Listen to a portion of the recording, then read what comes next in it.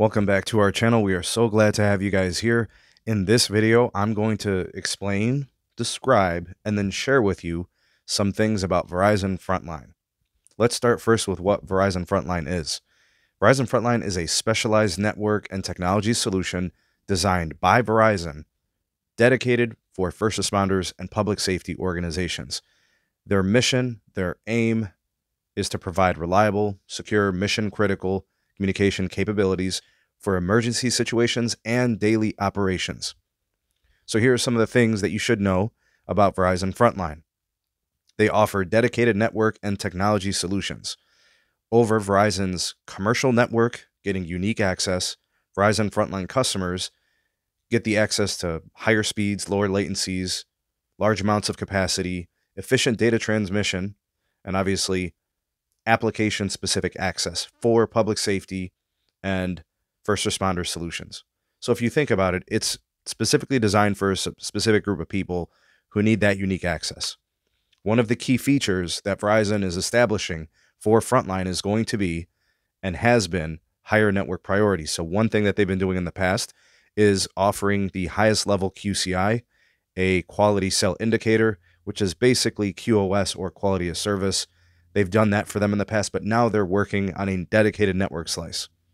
This virtual network slice within the 5G ultra-wideband network and other elements of the network as well, including LTE, ensures dedicated capacity, tailored performance needs for mission-critical applications.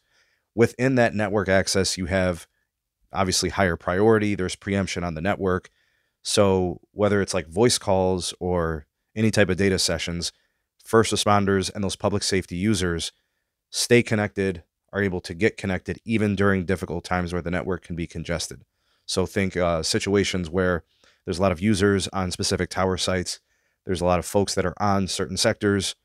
They get that dedicated access. They get that higher priority. And the preemption obviously indicates that customers who are on the network but don't have the preemption qualities, so business customers or consumer customers, they're going to get interrupted and lose that priority or that spot on the tower site for those people who are considered to be frontline access. And there's more. There's obviously much more. There's specific devices for public safety. There's specific assets that are deployed for public safety. Things like cows and colts, cells on wheels, cells on light trucks, temporary solutions, mobile solutions, different types of programs and other things. Verizon's got this crazy Thor truck thingy that they engineered and built. It's freaking amazing and so sweet. But yeah, there's huge benefits and unique access through Verizon Frontline. And what I wanted to share with you guys and why I made the video is I was able to get access to a Verizon Frontline line of access temporarily. I'm going to use it. I'm going to test it. I'm going to put it up against consumer group access. I'm going to put it up against some legacy plans, some modern plans, and even prepaid to show you guys the difference between these types of access. So stick around with the channel and make sure you follow up, and check out some more of our videos that we do that are related to this particular video. This is kind of one of many in a series in which I'll do more with the Frontline access, but I'm going to try to squeeze in as much coverage as I can on this type of access so you guys understand what it is. And you may qualify for this, and you may want this in the future, but you're just unsure what it is. I'm going to try to provide you guys with some perspectives on it and my experiences with it and what it's like. So in the background, you've been watching video footage of me speed testing it, doing things like, the fast.com, the speed testing, the hotspot. I'm gonna do the whole shebang, right? So you guys can see what it's like. And I've got it on my iPhone 16 Pro Max. Put it through its run, and we'll see how it is. And we'll see if this is anything like the FirstNet access that I used to have.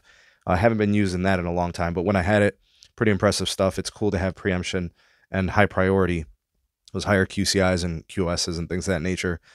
But yeah, be sure to stick around and check out some more videos. I'll be sure to make more content, and you guys won't want to miss any of it. So go ahead and subscribe and turn on the bell notifications, select all, so you never miss an upload from the SMT YouTube channel. Drop me some comments, ask some questions, and we'll see if we can get those things going there in the comment section. Thanks for watching. We'll see you guys soon on the next one.